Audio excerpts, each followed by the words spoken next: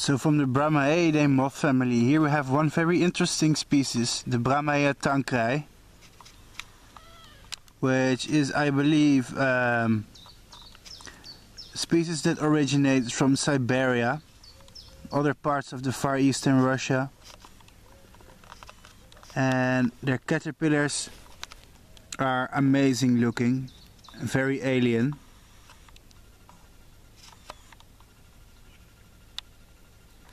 As far as I know, all the Brahmaea species are very easy to breed in captivity, and they will feed on plants such as ligustrum and ash tree, as long as they are from the Brahmaeidae family.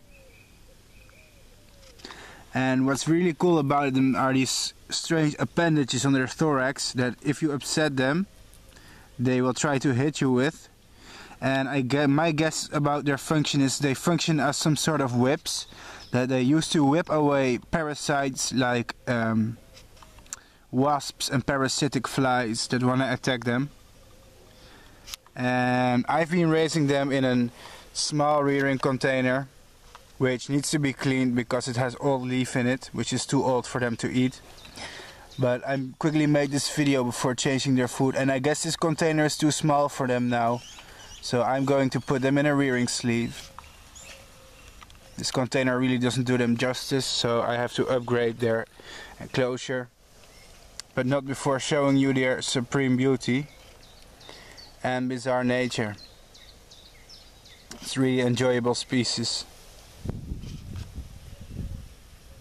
Look at that. Thanks for watching. And if you keep watching, you'll see the adults this year or next year if they overwinter. I gotta check that still. Bye bye.